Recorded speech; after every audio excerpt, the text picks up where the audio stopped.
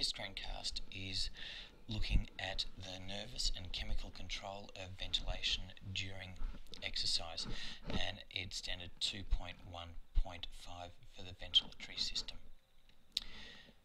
What we will be looking at is the way in which our lungs work to either increase or decrease ventilation, and we need to look at them with respect to blood acidity or low pH, just remembering that a decrease in pH is an increase in acidity. So you could talk about an increase in acidity or a decrease in pH due to increased carbon dioxide content of the blood. Now, when we do physical activity, the higher the intensity, so the greater the intensity of exercise, the greater the amount of energy that's required, and the greater the reliance on the anaerobic glycolysis energy system. And a byproduct of this system is hydrogen ions and lactate, which together form lactic acid. As our hydrogen ions increase, we have an increase in acidity or a decrease in pH. So here, the greater the level of activity with respect to intensity, the lower the pH. So as the pH lowers, increase in amount of carbon dioxide, which is a byproduct of the aerobic energy system. So again, the greater the intensity, the greater the energy requirement, the greater the contribution from the aerobic energy system, and the greater the production of carbon dioxide. So because of that, we will increase rate and depth of ventilation so that we can deliver more oxygen to the working muscles, meaning that the aerobic energy system will work better, more efficiently, which will then decrease the contribution from the anaerobic glycolysis system. We will also look at neural control. Now, here it says that we don't need to worry about hydrogen ions. However, as we've just looked at previously, because hydrogen ions increase, acidity increases or pH decreases, therefore we're looking at blood acidity levels. So they are directly related.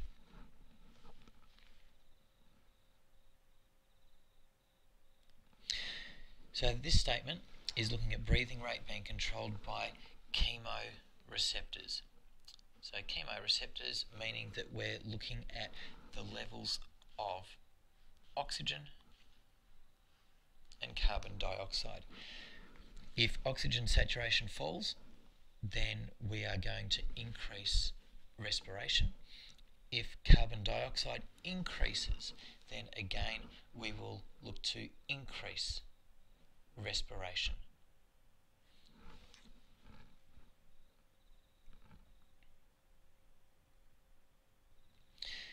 Control of ventilation. This is from another website, and here we're looking at it particularly to do with pressure of carbon dioxide. But again, it said earlier that we don't really need to worry about partial pressure of oxygen.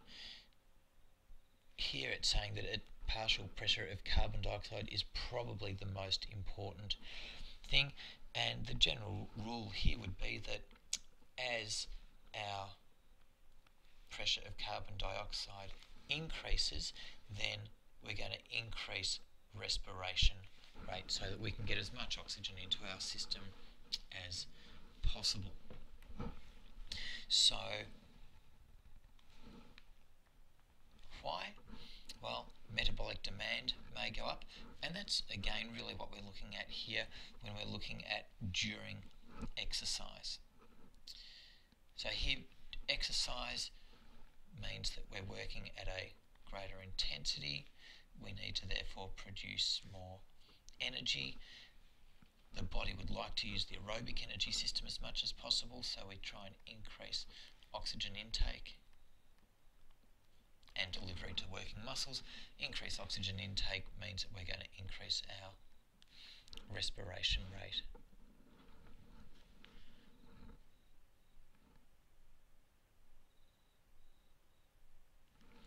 So again, this is just very quickly looking at the different sensors. Chemoreceptors, so we're looking at the oxygen and carbon dioxide. Lung receptors that we'll look at in a minute.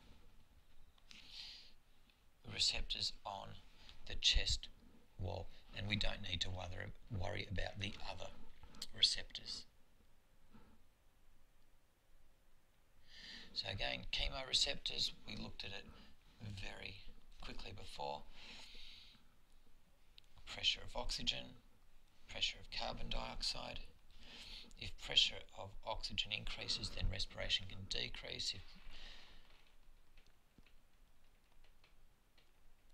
If pressure of carbon dioxide increases, then respiration rate will increase. Our pH.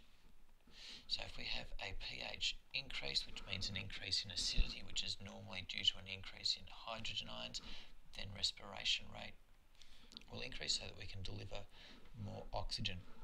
And we don't need to worry there about blood flow nor temperature. There are some hints and tips. You can stop this or pause it and have a look at those if you'd like. Receptors in the lung,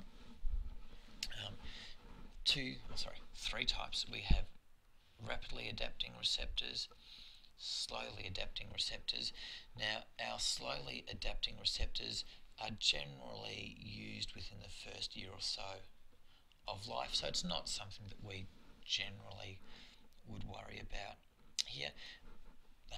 Where it's talking about inflation is that if our lungs are fully inflated, then chances are we're going to decrease respiration rate. If they were deflated, then it means that we need to increase respiration rate. Now, our rapidly adapting stretch receptors,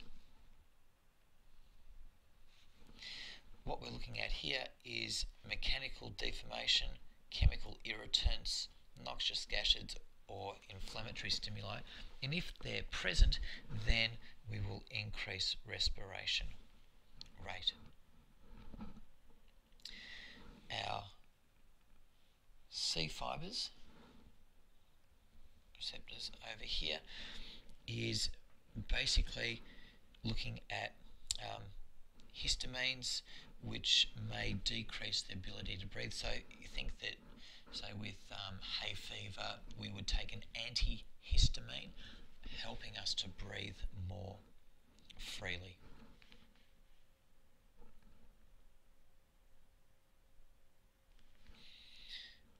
Looking here at receptors in the chest wall.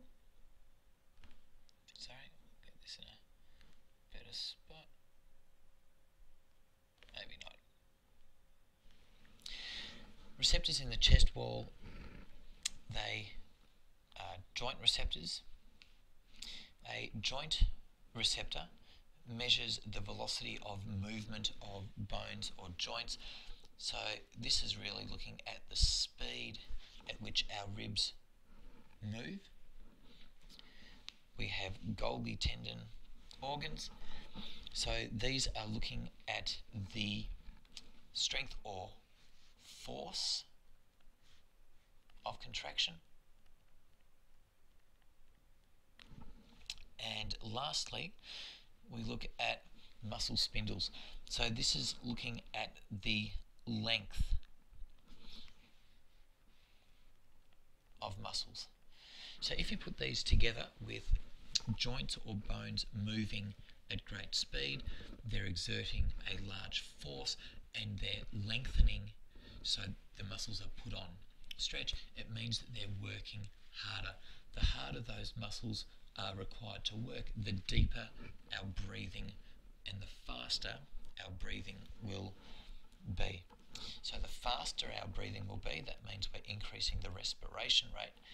The deeper we're breathing is looking at increasing our tidal volume, working towards getting to vital capacity.